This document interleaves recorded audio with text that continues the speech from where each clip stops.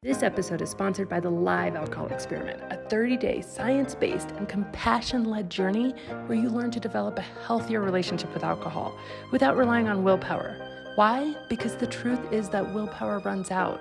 Instead, you learn how to focus on what you gain, not what you give up, so you can feel good about the decisions you make without shame or guilt.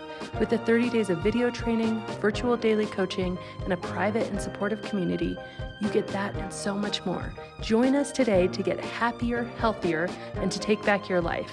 Your Live Alcohol Experiment starts on the 1st, so sign up at livealcoholexperiment.com. Hi, this is Annie Grace, and welcome to This Naked Men podcast, and I'm here with Andrew. Hi, Andrew. How are you? Hey, Annie. How you doing? Thanks for having me. I'm great. I'm really good. So why don't you kind of take us back to the beginning in your journey with alcohol? Where did it all start for you? Okay, it's a good question. I think in the beginning where it started was and actually this is mentioned, I think, in the first couple of chapters of your book. So it was a synchronicity for me. But I think in the beginning it started with on Thanksgiving and holidays when I was a kid. I think that's when I always joke around that before I started drinking, I was kind of into drinking without even trying it. Like around holiday times when the wine bottles would come out and that sort of thing all over the tables, I would kind of romanticize, and I thought the labels looked amazing. Like I couldn't wait to try it. So for me, the actual like infatuation with it began when I was like an 8-year-old kid observing the adults let loose on the holiday time. That was when I started to think about it the most. And I remember even thinking, like, when I'm older, I'm going to try this as soon as I can. I would say that's when it started. I didn't get into alcohol until I was in high school, I would say. And I didn't start being a serious user of alcohol, I would say, until I was in college. Like that's when it became sort of, that's when it escalated a bit. Oh, and so like what happened in college? Well, I would say like, okay, so backing up, like I said, I had always been sort of interested in trying alcohol. As soon as I had an opportunity to do so, I went ahead and stole a bottle of wine from my parents. I remember it pretty clearly. It was like 12 or 13. They had left the house. There was a holiday coming up. All this stuff was already out. And I took something from them. I think it was wine, and had just like a couple of sips. And I was like, this is amazing. And then similarly over the years, like in high school, I wasn't incredibly into alcohol so much, but we would steal beers. The first time I got drunk was in high school. And again, I just like, this is the most amazing thing, because suddenly I think it was like, it's so easy to fit in. All my friends are doing it. It's cool. I feel accepted immediately. And me and my friends were really into it. We were all united and like, this is the best thing ever. And by the time I got to college, then it was just like, this is how we identified, like, this is what we do pretty much. And, I didn't go to a 4-year school out of college. I went to a community college for 2 years. So during that time, it was like a lot of my friends left. And then I was in my hometown in New Jersey where I'd grown up. And it was just us that stayed there. So some of us had jobs. Some of us had jobs. Were going to college. And that's when the drinking, I felt like, really escalated to like, hey, we're in college and we're like these like crazy suburban kids with nowhere to go, really. We're drinking like 30 cases of beer every night. We're drinking competitively. We're drinking 4 or 5 nights a week. Everything we did centered around drinking and drinking the most and being the most outrageous person at the party. And it sort of just became a lifestyle thing. Like, it's just how we acted. And while we were young, I would say during that time, it was fun. Like, I always tell people, like, I mean, there was downsides, and I'll get to that, but like, we weren't like miserable when you're young. It was fun, but the evolution of my drinking, and I didn't coin this, has always been like, it was fun. And then it was fun with some problems. And then eventually it was just problems. But in the beginning times during those days, I think it was fun. Then it all kind of coalesced with like when I was 22 or so, I had just graduated college. I got a DWI. And that was my first like, oh man, maybe this is getting out of hand, but didn't slow me down. But that's sort of like, I think in during those first couple of years, it was just like, it became an identity thing, like a huge part of who I was. Like, we're punk rock. We drink all the time. Me and all my friends drink all the time. We don't want to get jobs. We don't want to enter society. We identify with like rock stars and Charles Bukowski and like kind of modeling these behaviors. Like, this is like the way to live. Like, we're against the grain, man, and that's kind of how it kicked into high gear, where it's like just became a routine and identity, a part of who I was during that time. Yeah. I relate to that for sure. Like, absolutely, just go with it. And then it's funny because it's, in my experience, like now that I've detangled it, that was, I for sure still have an identity of being like the one who kind of wants to instigate everything, but I just got it like confused that alcohol was the impetus, right? Yeah, it's funny. Like honestly, quitting drinking, because it's been over 2 years now since I've had a drink. The main one of the hairiest parts to unravel has been the identity of it all, because I still identify as a person who loves to drink and party, even though I don't. And I live in the solution, and I'm not going to drink, and I don't want to. But it's funny, like this has since gone away, but especially in the beginning, in the first like 6 months to a year, I remember when somebody would say, I'd meet somebody new and they go, "Oh, I don't drink." My first instinctual thought would be like, this person is not fun. It's like, hey, take a step back. I don't drink either. And like, it's so ingrained into my identity and just the way I perceive people. A big part of it was like changing the way I saw myself from a person who is this crazy person at the party, who's can be counted on to be drinking the most, who's rallying the troops, to like this other, how do I see myself now? If I'm not this, then who am I? That was like a huge leap to make as part of the kind of deconstruction of alcohol thinking process. Yeah, for sure. All right, so what happened next? What happened next? So I mean, it's funny, like I said, I look at the whole thing as like the whole journey as like I said earlier, like fun, a lot of fun, then fun where I'm noticing like, oh, that was weird, like I don't remember anything from the company holiday party, and like, oh, what did I say last night? There's some problems, it's okay, sweep it under the rug. Like I mentioned, when I was 22, which I'm 34 now, it was a while ago, but when I was 22, I got into a drunk driving accident. I was driving my mom's car. I drank like 15 gin and tonics at like a local pub one night and slammed the car into a tree, got arrested, got a DWI. And at that time, I was just like, oh, I'm 22. Like, I don't have an alcohol problem. I'm just a crazy kid. Like, what are you going to do? Like, and I was in these they made me go to like AA and sort of drunk driving classes in the state of New Jersey, and all the other people in there. I was like, I'm not like these people. Like, everybody would be saying like, oh, I ruined my life and my family doesn't talk to me anymore. And I, can't hold, and I was like, I don't have these problems. My problem is I shouldn't have drove. It's kind of how I looked at it. And so I swept it under the rug, but I bring that up because that's when I should have looked at that behaviorally and been like, what am I doing? Like, why am I omitting this huge problem that I caused because of my drinking, which I did not intend to do and had no control over? That was the first time I think something kind of lost my control, but I let that happen. I moved past it. I kind of chalked it up to being young and dumb and moved on with my life. And I think over my mid 20s, I kind of got into, well, then I was like, I need to have a job. And through a series of events, I got into like the corporate lifestyle. So I was then, for a little while, I was a sales rep. I was like a marketing person for this big educational technology company. And part of my role during those times was to go around, and it was very customer service oriented. So I had to I was sort of responsible for taking customers out, like give these presentations and then take customers out to dinner. And I was always interfacing with people, and I was always the one making sure that they had a good time. So then it became part of my lifestyle to be drinking. It was like it was part of who I was. And I remember during those times, I look at them as good times. Like I'm going out with these customers and I have this job that I'm super proud of, and we're making all these inroads. But at the same time, like things would happen where it's like, okay, if I look back on it, I didn't see a Sunday for years. Every single Sunday it just didn't exist. There was no Sunday. It just didn't exist. I felt, I never really was like healthy whenever I would. And it's funny, like you don't think about these things, I think, when you're in the midst of just kind of high functioning drinking, but I would go to the doctors and they do your blood results. They go, oh, this is a little high. That's high. Your cholesterol is high. And I was like, but I have a relatively healthy lifestyle outside of the fact that I drink like a lunatic all the time. But I didn't put the two together that, that these were related. And over time, I just continued to I would say multiple nights a week, I drank pretty consistently, but it was part of my lifestyle. And I didn't see any immediate negative impacts, meaning like I still kept the job.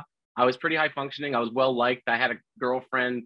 It's not like these things that I think traditionally people think about when they think of alcoholics weren't really happening to me necessarily. And so I didn't see anything. And the way it sort of coalesced to having to stop was there became a point where it was like, finally I was just drinking all the time, and it was everything had turned dark. Like it had become just problems. And they have this saying, I don't know who I mean by they, but I've heard this saying in my reading of alcohol quit literature that, you can't unpickle a cucumber. Like once you get to that place, you always want to go backward, but you can't. And I think for a few years in the late stages of my drinking, I was trying to chase what it was like in the early days where I didn't really notice the effects. But then yeah, it's like then I started like gaining tons of weight, and I started, the doctors were telling me that there was something wrong with like my liver, and the lipids were all messed up, and it was like unusual for my age, and I had these dark bags under my eyes. I was depressed all the time. My hangover started to increase, so like I would be hungover. I used to be just hungover every Sunday. That didn't exist, but then it became like once I entered my 30s, like Sunday and Monday, I'm just completely like not really myself anymore. I'm barely could get out of bed, and it all kind of started to hit me when I realized that like I was also pretty depressed. And so I started reaching out and being like, I think I am depressed. And I would not associate that with my drinking, which was still going on. For the decade that I drank, it never slowed down. So like I just drank all the time for like a decade straight is kind of what I think. And then I would say, but now I'm like depressed and I spend a lot of time in bed and I'm gaining all this weight. And I remember when I talked to the doctor and I just said, I think I went to like a physical or something. I was like, I think I'm clinically depressed. And they were like, okay, well, let's go through your lifestyle. And then I went, I was like, oh yeah. And I drink like 80 beers every weekend. And they're like, well, let's start there, And so that was like when I first started thinking like, okay, maybe like the alcohol has something to do with the fact that I'm miserable. And then COVID happened, the pandemic happened. I live in New York City. And so during that time, I had to go, like I left the city. My friend had an open apartment in this beach town in New Jersey. I went to the beach town, and during that time, I didn't drink because I was alone. And I always had these weird rules where like I don't drink alone though. I kind of had these qualifications. So I went there. I was alone. I did drink once on a Zoom call like this with all my friends, and we were like, "Oh, we're drinking. It's Zoom. It's like a snow day." But when I hung up the call, I was like super drunk and super depressed and super alone, and I didn't want that feeling to come back, and I got scared off by it. So during that time, I was like dry. Like I would say like the summer of 2020, I just wasn't drinking. I didn't have a plan to stop drinking. I just wasn't doing it. And I felt amazing. Like the weight started to come right off, skin cleared up, sleep went back to normal. And I was like, it kind of dawned on me like, man, like it's like, I think my depression evaporated. I was like, I think that this is all simply because of alcohol. But then when I came back to the city and things started reopening, I went back to my old lifestyle pretty much immediately. And all the problems came back. But then this time I kind of had this knowledge like, oh, I remember that I was okay for a little bit and now everything's happening again.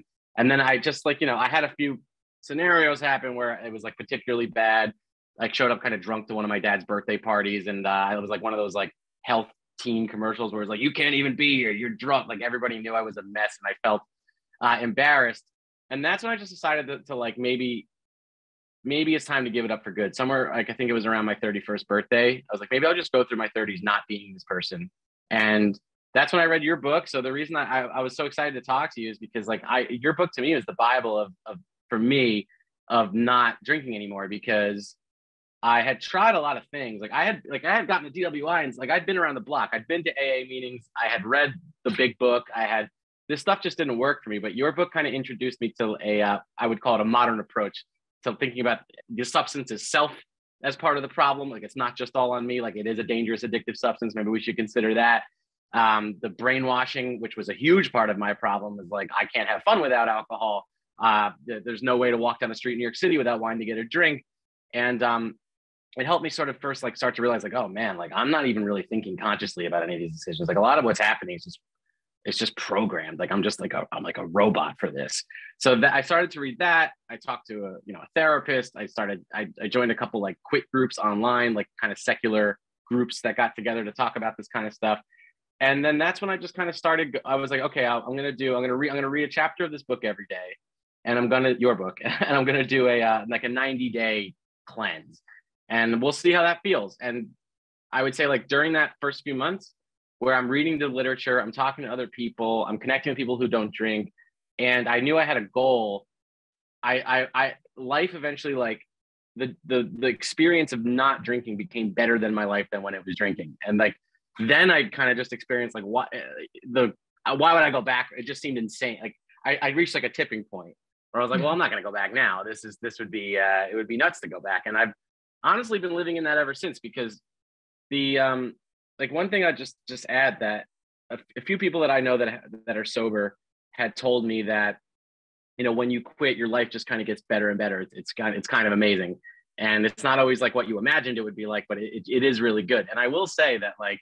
The thing that keeps surprising me since I stopped drinking in September of 2020 is that things just continue to improve. And all the things that I thought I couldn't do, like I had all, like you call them like limiting beliefs when I was younger. Like I can't do this, I can't do that. But like, well, you can't do anything if you're drunk all the time and you're hungover all the time and you're depressed all the time. But I've like in the past 2 years done a lot of things that I never ever thought I could do, and I'm not special. It's just like it's really just a shift in the thinking, and that's kind of what I find to be the most amazing part about the whole thing. That's so awesome. So what are some of those things? Well, okay. Well, we'll start with like physical stuff. So I was like, I smoked cigarettes and I never exercised because I drank all the time. I was like a person at the bar, and I never thought I could run. I used to sort of resent people who ran, probably because I think often when you're in the alcoholic mindset, you see other people doing things, you're like, bah, like they're losers. But since then I've started running. I run like a 10K pretty much every day. Like initially when I first quit drinking, I lost like 50 pounds. Like I was way overweight. And so, I never thought I would like run a mile or 2 miles and it's like, then these things just became easier over time. So the running was one thing and just had a huge impact on like, oh, well, now that I'm running and I'm a healthy person and I exercise, like, I don't want to go back to like not being able to live this way. It feels good to live this way. So it's like you build that kind of bank of things that are better than living in the dark.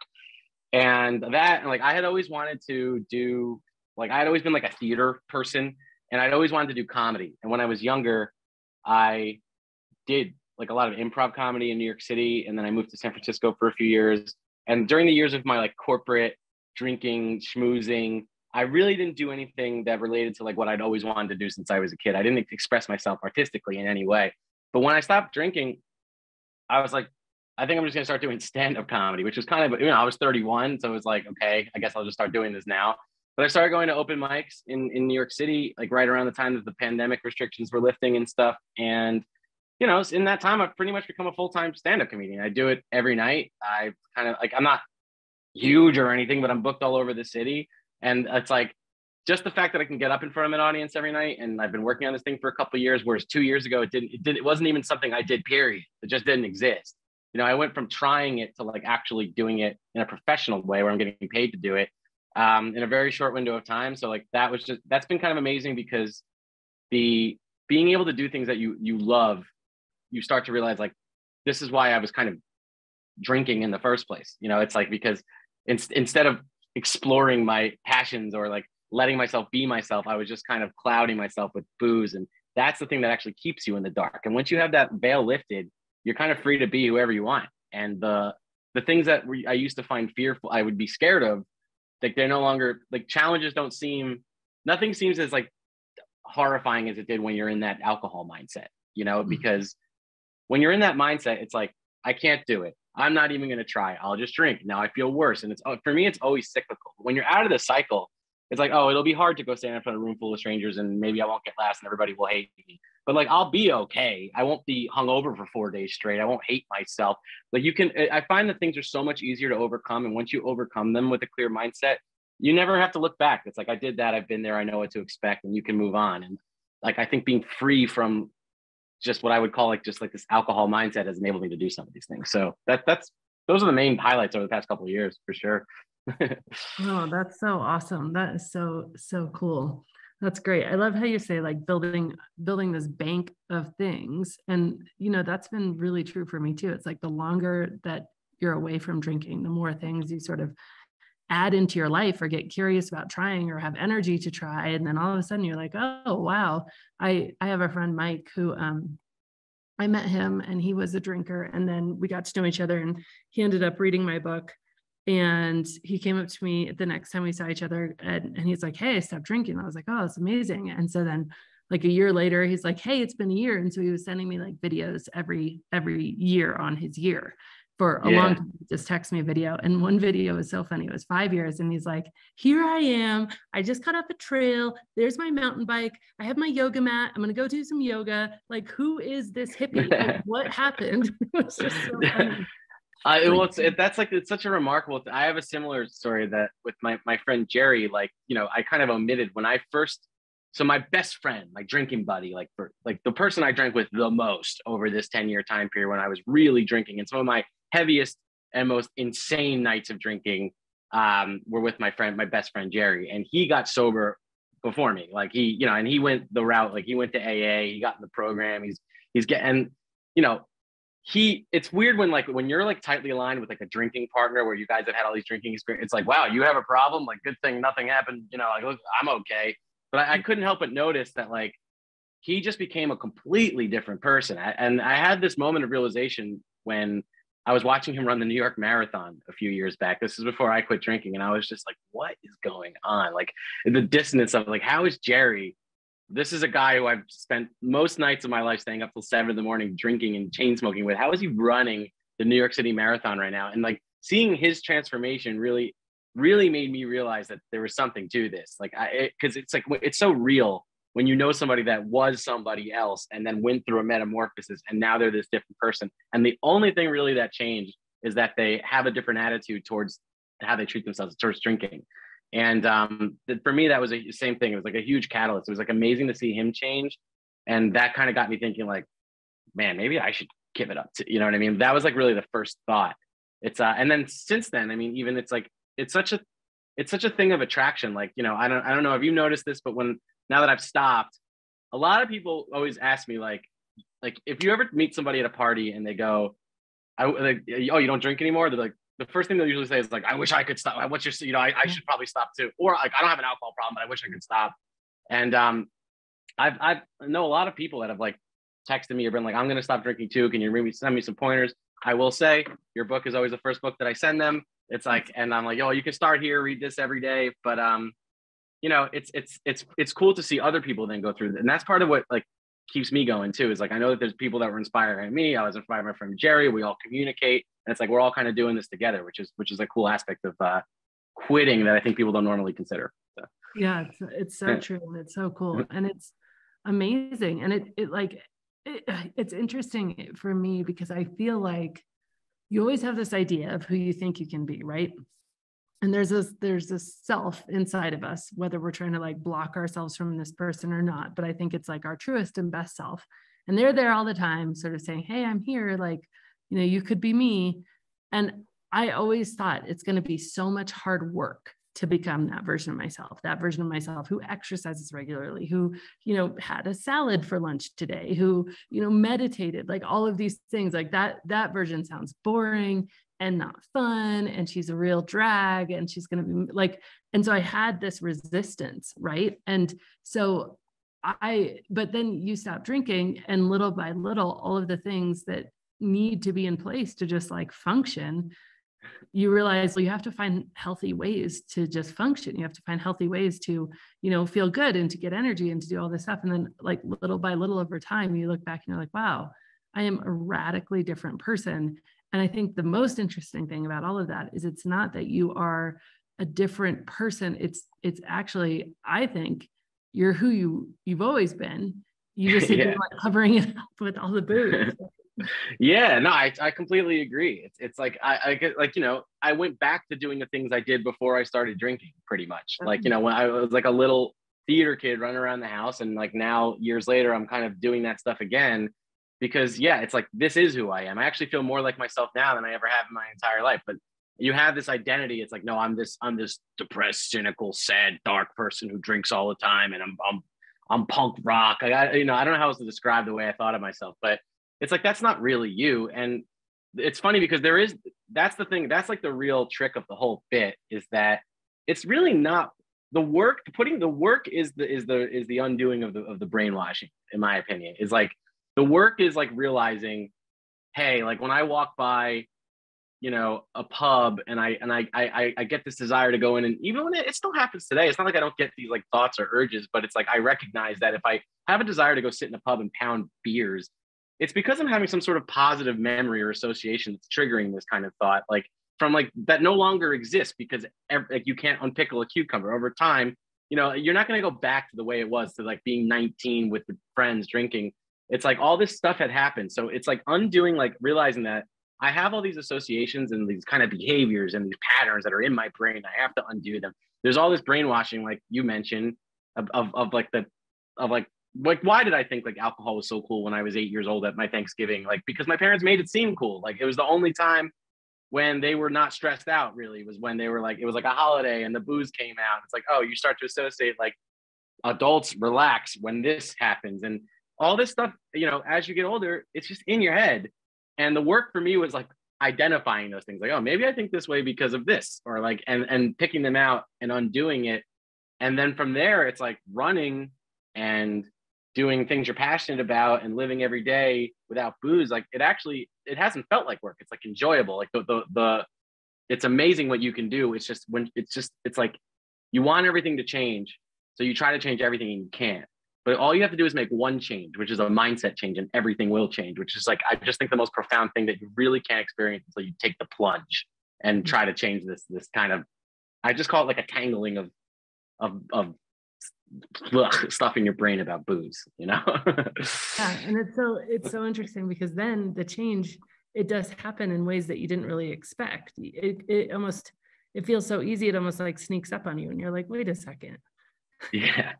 How did this happen? Who is this person? That's so awesome. It's really interesting also what you just said about Thanksgiving being the time where the booze came out and then people were celebrating and not stressed. And Yeah. I feel like that is, you know, so fascinating to unpack those positive associations around alcohol. Like we're oh, okay, well, of course, like they were off for a few days, they're getting together with family. Like Thanksgiving seems like it was probably an enjoyable time in your house, and, you know, all of these things. And then the one thing that you as a kid perceive as different, oh, well, they're drinking, right? Like, and so it's so fascinating when we go back and be like, oh, I see where that came from. I see how I made that association. I see that you know, made sense in the time. And then comparing it to our own experience of like, well, for me, I was the other day, there was a bunch of us around at a house, and like we were all, a few friends were staying at an Airbnb for this conference we were at, and then a bunch of other people came over, and everybody brought tons of booze, and we're all sitting around this table, and you know, everybody's like, oh, you're really cool about people not drinking. And I was like, yeah, of course I'm cool. Like, why wouldn't I be? I was like, Yeah. what do you think I feel when you drink and I don't? And they're like, oh, well, I guess I just think you probably feel sorry for yourself, or you feel bummed that you don't get to be drinking. And I'm like, oh, no.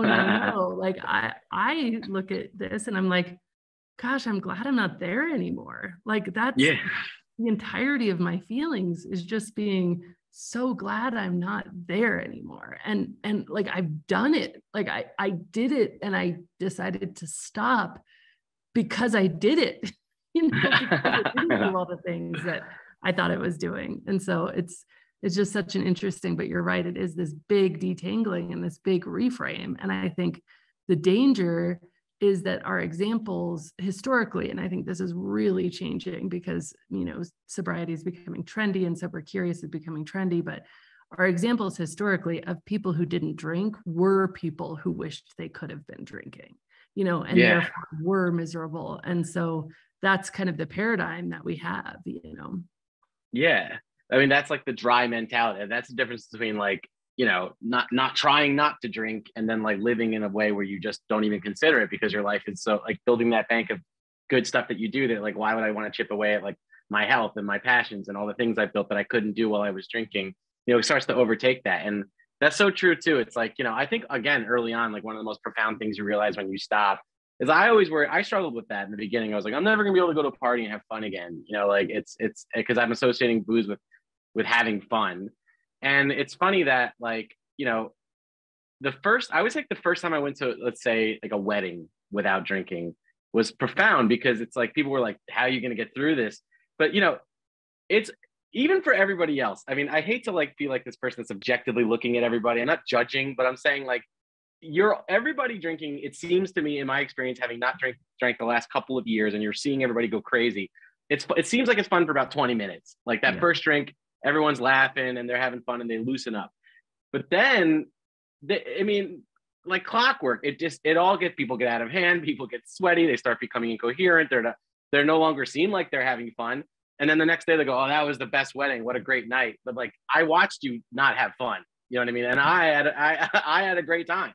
You know, you don't really, you look back on it after a crazy night and go, oh, that was so much fun. And it's like, what was fun about it? I did that a lot in my life. Like after I stopped, I thought about like, remember that time I went to Atlantic City? What a great night. You know, we drank on the beach all night, and then now looking back on things, like, why was that a great night? Like I slept on a beach. I was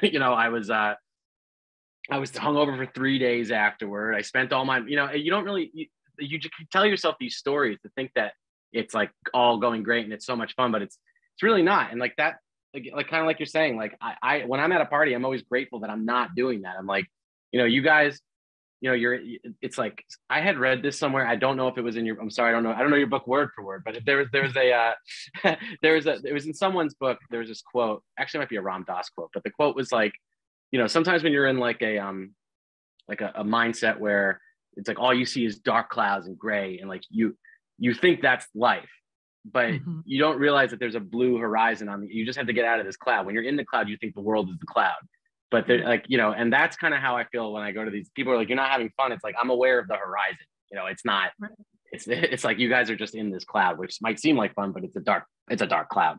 And so, yeah, for sure. That's also been pretty profound too. It's just like, I don't know. It's so nice being able to like leave a party too. Like, there always comes to a point where like, I can tell that nobody's coherent anymore. And people are, just like out of hand. And I'm like, I'm just going to go home and I'm going to sleep normal. And I'll wake up the next day and I won't miss anything. And I'll feel, good about myself. So, I'm with you there. And also it doesn't, when you go through I think a big part of it too is like when you're partying and you think you're having fun, you kind of repeat these mistakes. For me, it chipped away at my self-esteem. Like I may not realize it, but I would wake up and be like, ugh, like I'm the worst, like, and just kind of move on. I love waking up with like sleeping with a clear, like a good conscience. Like I didn't do anything, I didn't say anything. I remember everything I did. I had normal fun at the wedding, and I'm gonna wake up tomorrow and I'm not gonna wonder if I'm the worst. Like I'm good. And I think that people that if you do that enough over a period of time, like waking up and being like, oh, what was that? Oh, well, got to move. It chips away at your value, like how you perceive yourself.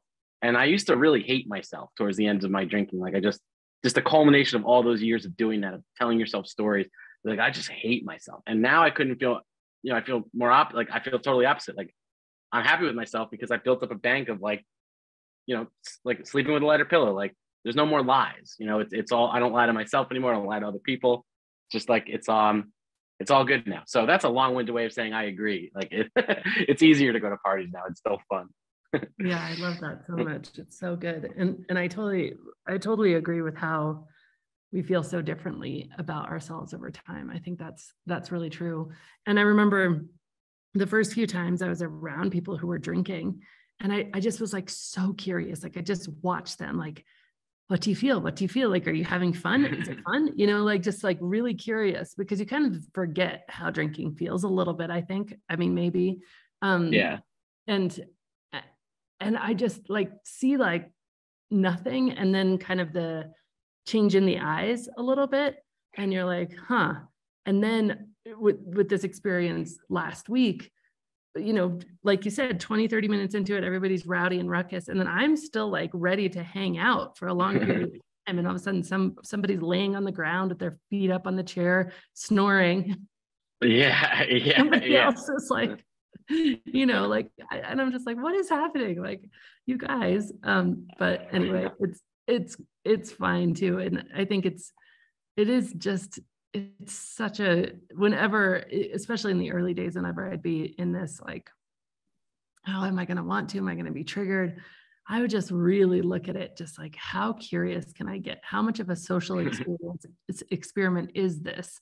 How can and I remember just watching people and being like, yeah, it does not look like you're having more fun. Maybe at first for a few minutes, but then it just really doesn't look like it. So it's just fascinating.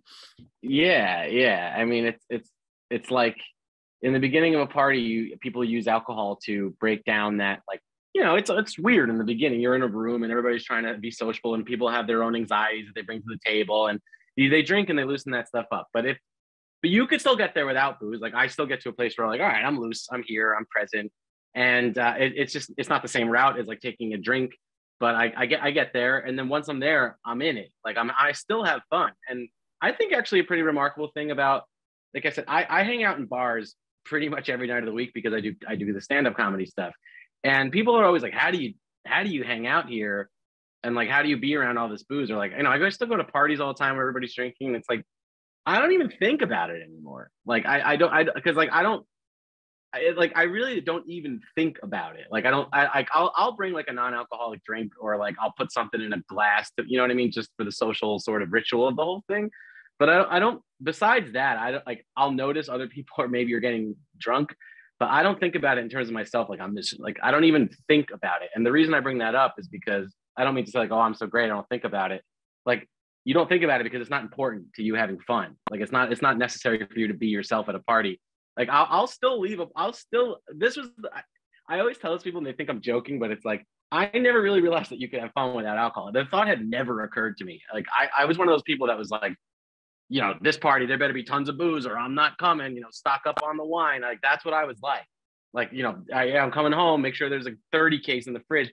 But it's like, I still have so much fun. I'll wake up and like, that was an awesome party. And I don't even, these days, I don't even really think about how I didn't have a drink. In the beginning, I did, of course, but it is possible to have fun without booze. And I really didn't know that until I experienced it for myself. So you stop noticing it at parties after a while. Yeah, totally. Absolutely. Well, this has been so awesome, Andrew. So let me ask you kind of two final questions, which is, first of all, where can people find you if they want to come see you or like experience? Oh, yeah.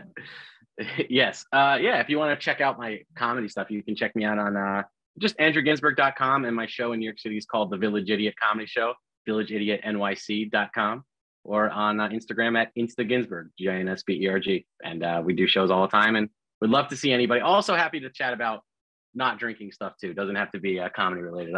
I love talking about this kind of stuff. So. Oh, that's awesome. That's really cool. Yeah. We'll put all that in the show notes too. So that's really, really cool. And all right, so let me ask you the question I like to end with, which is, if you were going to go back in time to yourself who, you know, really couldn't get out of bed and was feeling depressed and like, you know, just lethargic and all of those things, and you're going to tell him what life is like now, what would you say? I think what I would say is, you know, and I say this just because if anybody's listening, this is like what I would, if you're in this situation, what I would have liked to hear is if someone, maybe my future self or someone say to me is like, you don't have to live this way. Mm-hmm. Like, you think you have to live. At that time, I thought I didn't think there was another way to live. It just, the thought didn't occur to me. Like, this is how I live. I drink. I feel like this. I do this. This is the kind of person I am. I'll never quit smoking. It's like, but like, it's okay. You don't have to. You can be anybody you want to be. You can, you know, you're free to, you know, you're free. You're not confined. You're not in chains. Like, you don't, like, you know, one day you'll realize this and you'll be free of where you're at now. But right, you're keeping yourself in a cave living like this. And I just want you to know that you have an option. You can opt out. It's okay. And it'll be all right if you do choose to opt out. Life will actually be better. I wish I knew that then. Oh, it's so good. It's so good. And it's so true. I think so many of us, like, I thought that for sure in like the corporate world, which was where all my drinking was, like, oh, this is just how it is.